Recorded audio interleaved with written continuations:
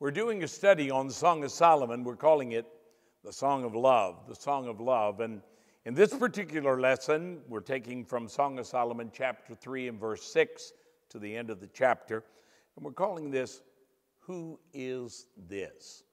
Now, in this particular song, it actually opens up the third song in Song of Solomon. As I've stated before, there's actually 6 songs in Song of Solomon. And beginning in chapter 3, verse 6, down through chapter 5 and verse 1 is the third song.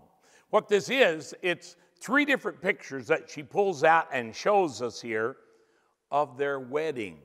In this particular lesson, it's the wedding procession as he is bringing his new queen to be up to the capital city of Jerusalem. And so it's describing the wedding that happens between this great king and his beautiful bride. Let me break this into several parts to help you remember what I'm going to share with you. Let's first of all talk about the procession. The procession, in other words, the wedding party on their way up to Jerusalem. In chapter 3 and verse 6 it says, "Who is this coming up out of the wilderness like pillars of smoke, perfumed with myrrh and frankincense, with all the merchants' fragrant powders?" Now, what they're describing, of course, is this royal wedding party going up the mountain. This is the first time you find this phrase, "Who is this?" in Song of Solomon. You're going to find it 2 more times. It's found 3 times. It's one of those phrases that's repeated for emphasis' sake during very special moments. And so now we're approaching their wedding. This is not courtship anymore. The first 2.5 chapters, actually 3.5 chapters, is dealing with their courtship. But now we're going to deal with the wedding. And when we talks about this, who is this coming up out of the wilderness, it's talking about her on the road up to Jerusalem. Because Jerusalem sits at the top of the mountains, every road leads up to Jerusalem. It's the only way to get there. You either come from the east, from over around the Dead Sea, the Jordan Valley, or you come from the west, down at the Mediterranean Sea. But all roads lead up to Jerusalem. It's built on the top of the mountain. Let me tell you something. In your relationship with God, you're going to discover the same thing.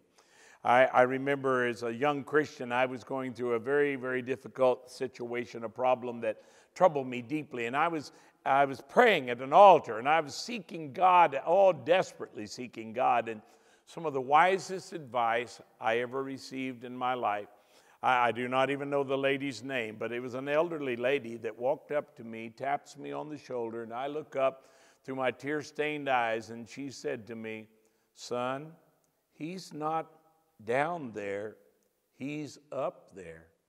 Boy, that changed my whole perception in life. I've never forgotten that, and that's been 50 years ago.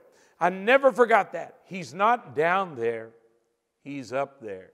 And that is true in your situation. No matter what your circumstances may be, all roads lead up to Jerusalem.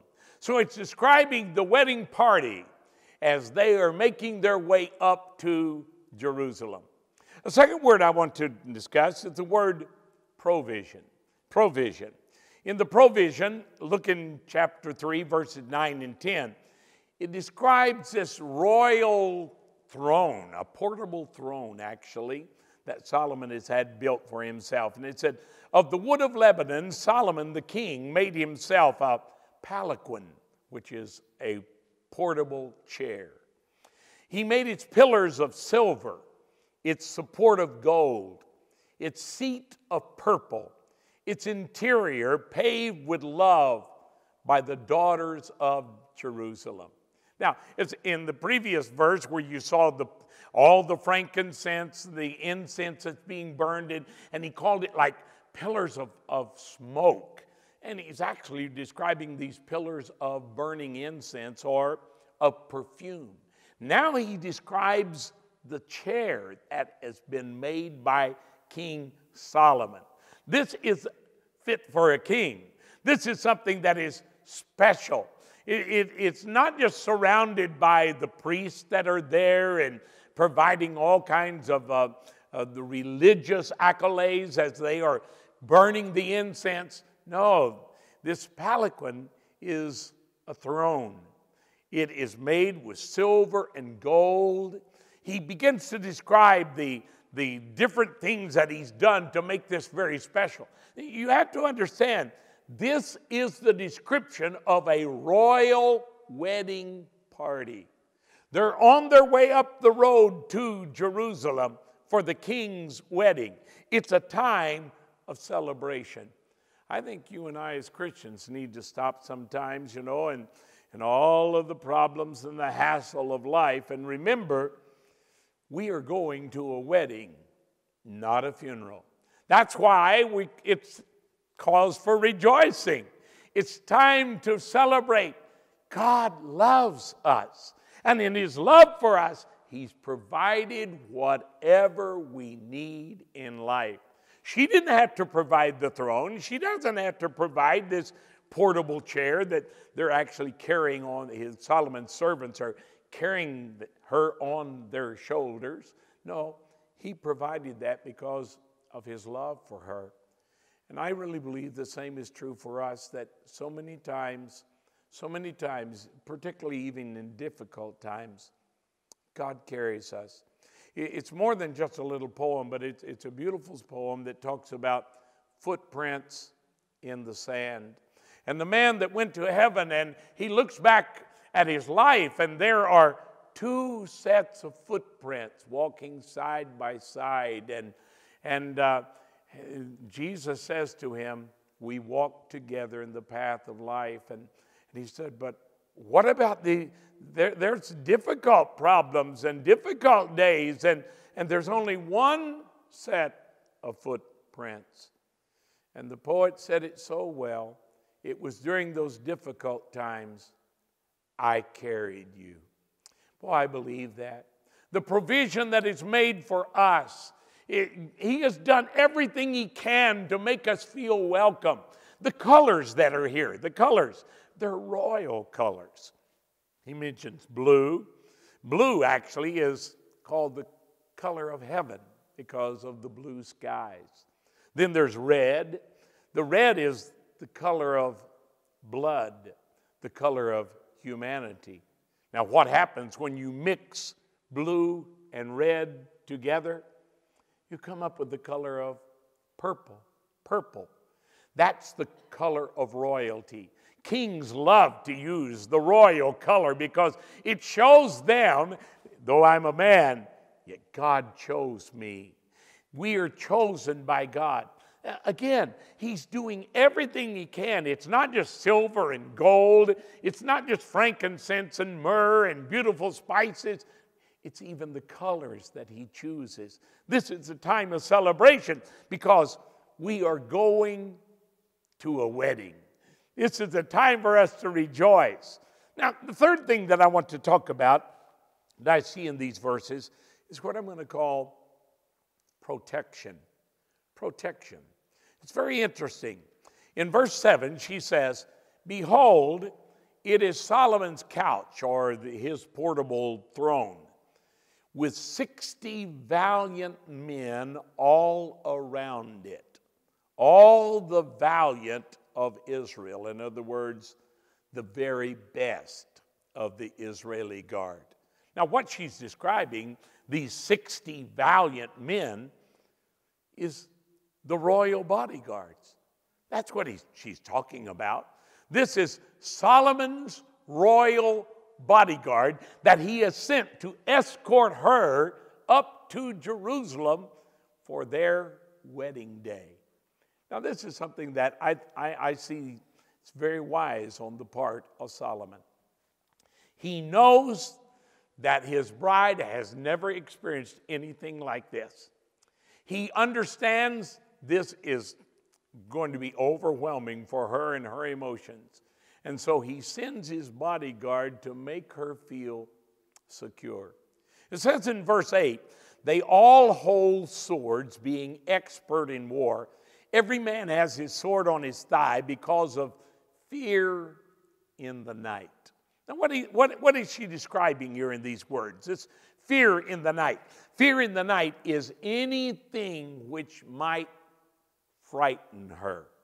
Anything that makes her feel insecure. The fear of the night.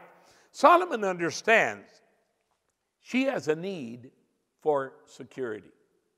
I really believe this is one of the great needs of humanity. And humanity, it's well said, when we're children, we're in that awe stage where life is wonderful. It's like watching a baby, looking at its fingers, and it moves. And a baby will just be fascinated with their own fingers. But then we begin to mature and we come into the romance stage of life. Love begins to blossom. And then developing what we have been able to experience, we begin to think. As they say, you reach a point you can't work harder. You have to learn to work smarter.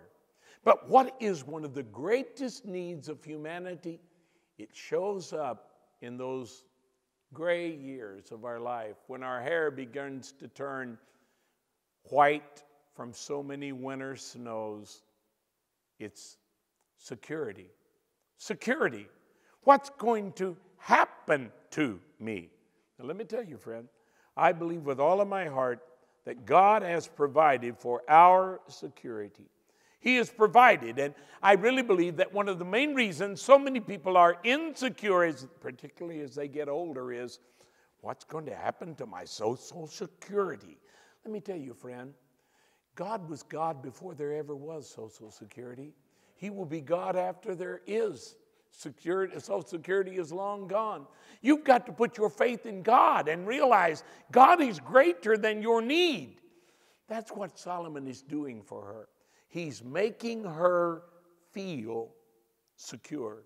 See, first of all, he made her feel loved.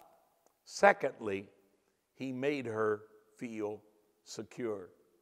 Now, this is one of the things that I've had to try to understand in life. I remember several years ago, this goes back many years ago, that we had a particular glass door on our patio that it had a lock on the door, which was good enough for me, but it wasn't good enough for my wife because she could see through that. I believe it had something to do with that. And then the rolling of the door, you could open up the door. And so she wanted me to cut this 2x4 and put it to block the door so that, and I tried to explain, but it's got a lock there.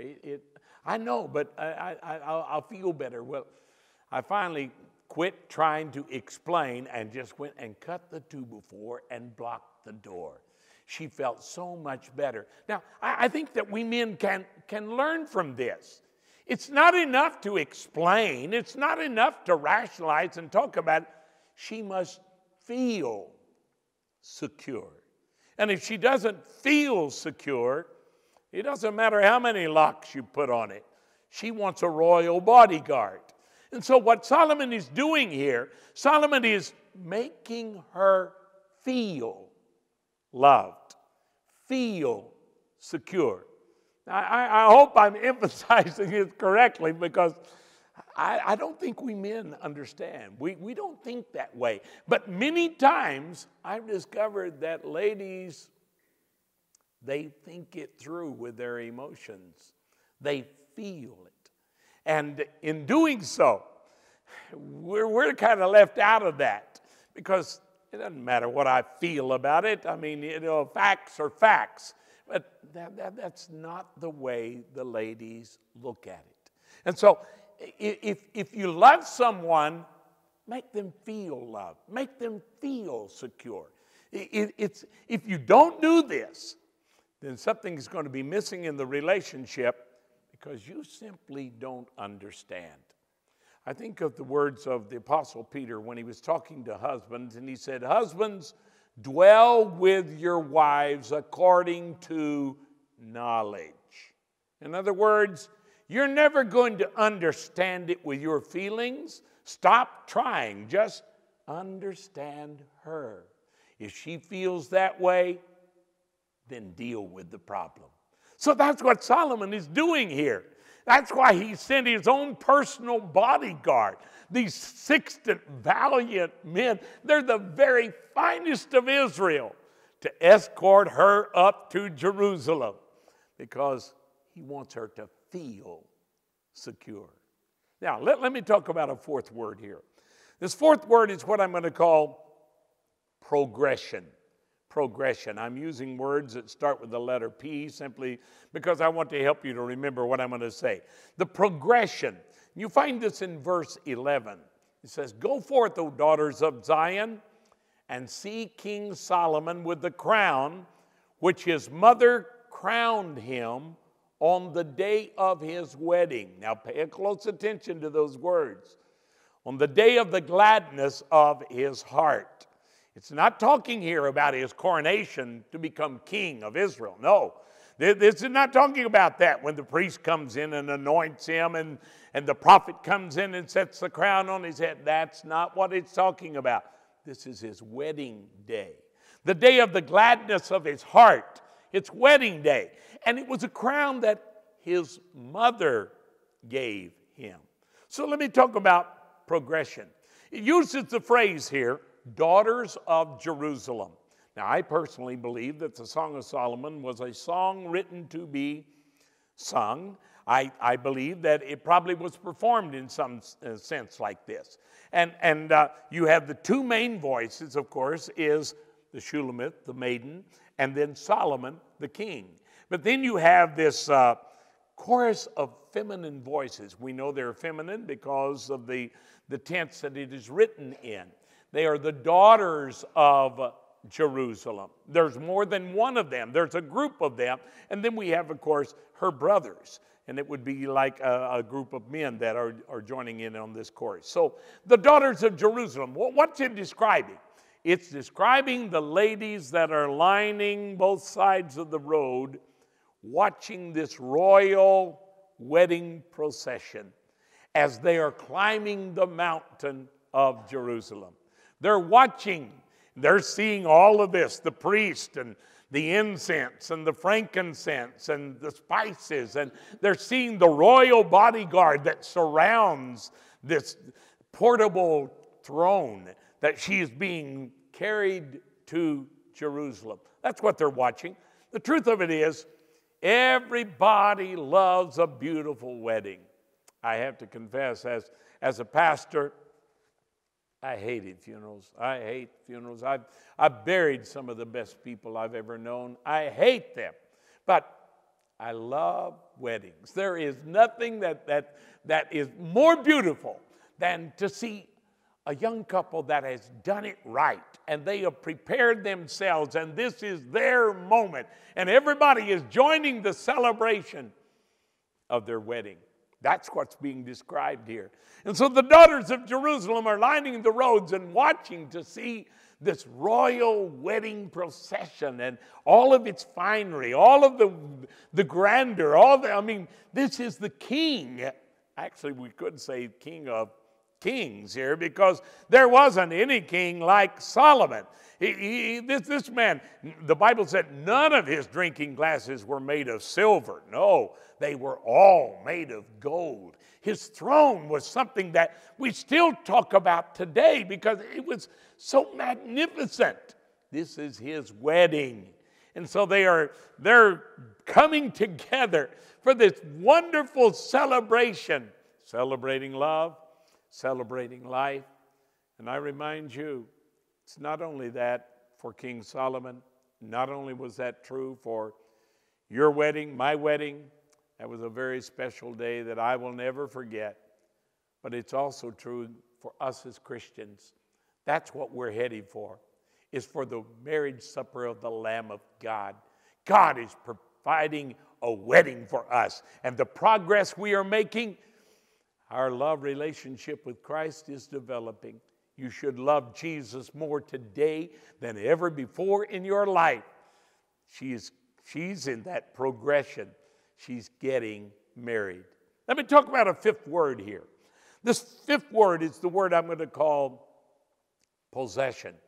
Possession. Solomon is wearing a wedding crown. Now, as I pointed out a moment ago, the scripture says his mother gave him this crown on the day of his wedding. It was given to him on the day of the gladness of his heart. He's wearing this wedding crown. It goes back to Jewish culture, which celebrated marriage by comparing bridegrooms to kings. To kings. Now, I really think that in our culture, we've lost a lot of this in our culture, that weddings for so many people, nothing special at all. It is special. It's special before God. And we ought to make it special. We ought to do something to celebrate it. And I think, ladies, if you understood that the way the fragile makeup of men and it's like my wife and I have been married for 49 years, and yet when I will call home from wherever around the world that I'm able to contact her, and I will call her, and she answers the phone, and then she hears it's my voice, and suddenly her voice comes alive. It's like music, and it is music to my ears. Nobody in the world can make me feel like that.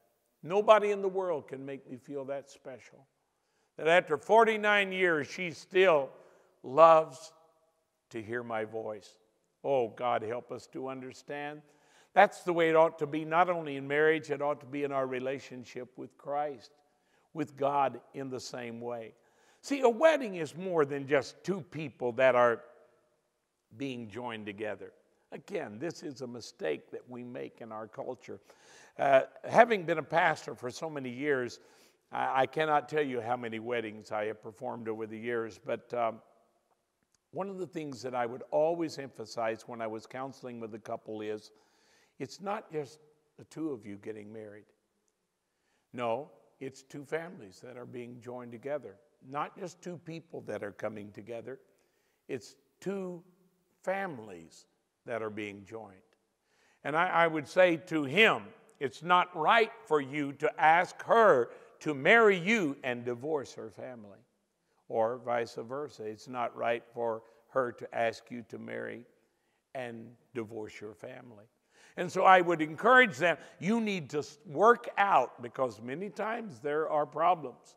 Problems not just between the families, but problems between the groom and the bride. The other family doesn't like them, and we talk about in-laws and outlaws, and listen, it's two families that's being joined, and they're going to be joined the rest of your life, particularly when children become involved in the situation. The children that come, you're forever going to be joined to that family. The grandchildren, it goes on. And so it's better to solve all of those problems you possibly can before you get married. Work out as many of those difficulties. Sometimes it's impossible to work out all of them, but work out as many as you possibly can before the wedding day. Because it's not just two people. It's two different families that are being joined together.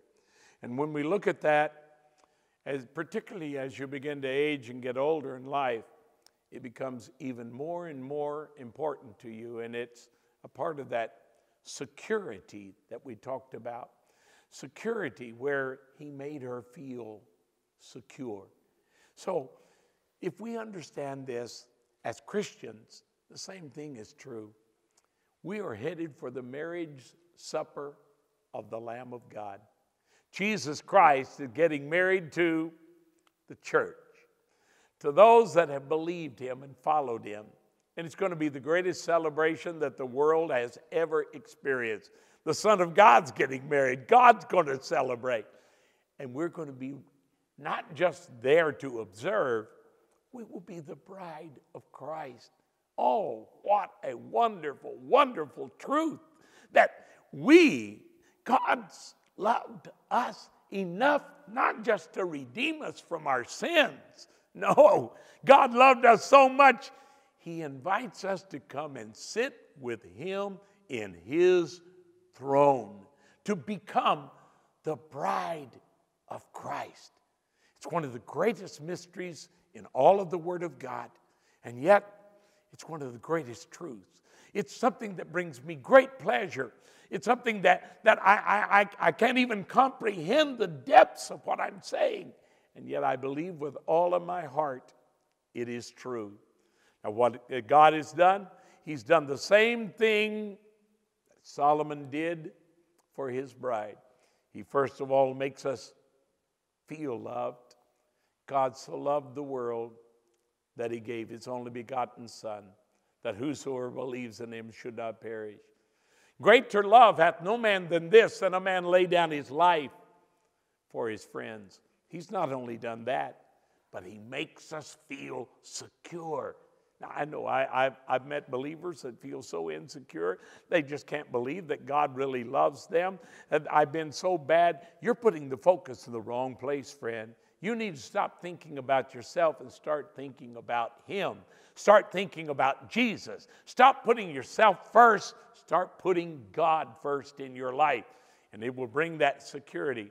I'm not afraid of losing my salvation, because I've discovered better than holding on to Jesus is Jesus holding on to me.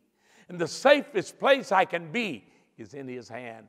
I have people ask me from time to time, are you afraid to go here? Afraid? No, the thing that I fear more than anything else is displeasing him.